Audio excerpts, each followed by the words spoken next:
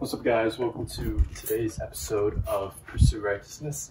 Today we're just going to be thinking about Luke 6:27b, which says, "Do good to those who hate you."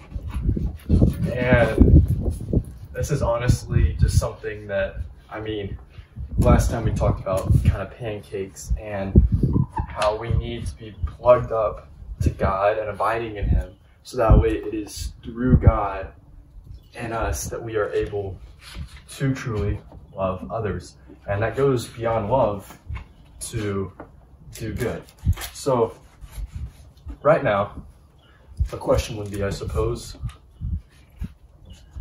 what does it look like to do good? What does good mean? Let's just take a moment and we're just going to think about this.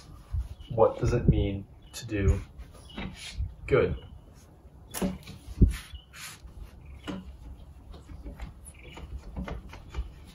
Right now I'm cleaning windows for those of you who are watching on YouTube and not listening to the podcast. It's available anywhere you listen to podcasts. And as I'm cleaning these windows, I hope I do a good job. Honestly, I'm probably gonna have to go back over these with another rag, but right now I'm getting just kind of the bigger debris off.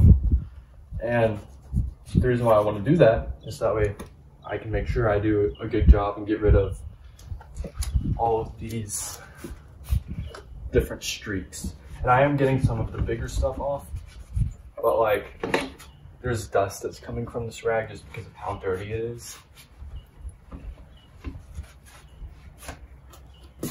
But overall, it's cleaning pretty well.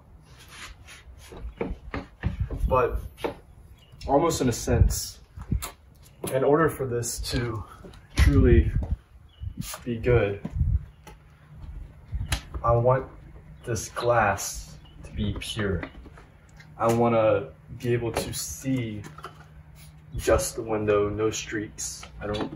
Maybe I want to see my reflection, but I don't know. You tell me what you think, ladies.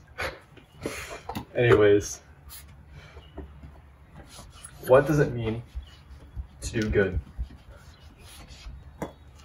I think that there's a certain purity to the word good that a lot of times even Hollywood today will try to twist and pervert. Like, you got quote unquote superhero movies where the main superhero is a villain. What is good? These are just kind of some thought-provoking questions. Another question. Who is my enemy? Or, sorry, not who is my enemy, who hates me? Do you have people that hate you, or maybe even you hate?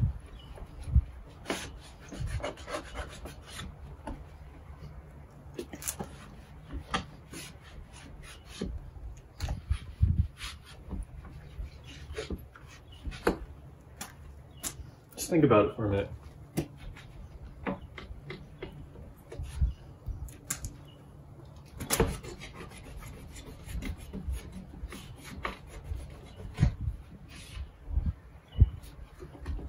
We talked earlier in the series about conflict and maybe there being someone who,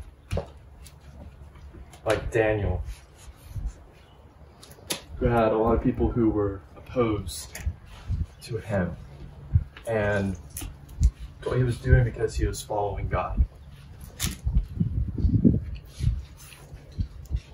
Could it be that we are to do good to people who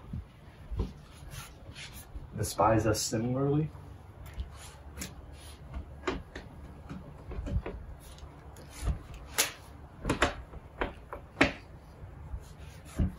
See, right now what I'm trying to do is I'm trying to help you think. I'm asking leading questions. I want you to just take a moment and think about whether or not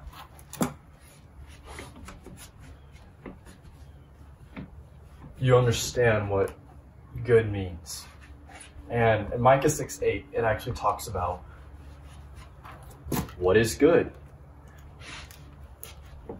That one should seek justice, love mercy, and walk humbly with God.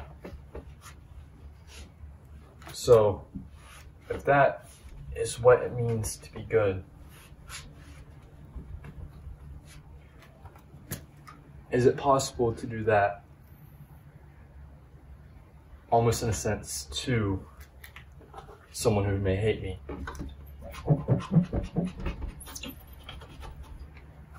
And kind of like we talked about in the last episode with the pancakes, yes, but it's not us doing it. It's God doing it. In and through us. So that comes as a result of us being plugged up, powered up by Him.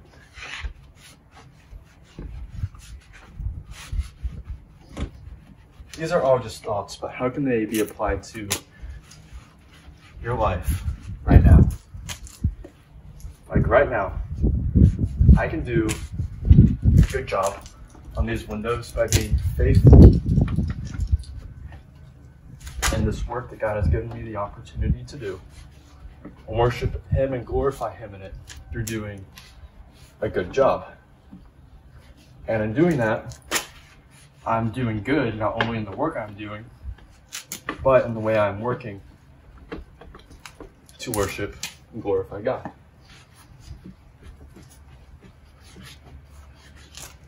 So for you, what does it look like to do good to those who hate you?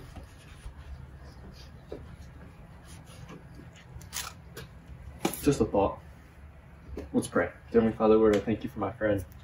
Lord, I pray that they would be willing, Lord, to abide in you, Lord, to that way out of the fruit of that, Lord, that they could do good, Lord, even those who hate you, Lord, through worshiping and glorifying you, Lord, which is something that they are equipped to do in Christ. Lord, thank you. It will be done. In Jesus' name, amen. All right. Adios.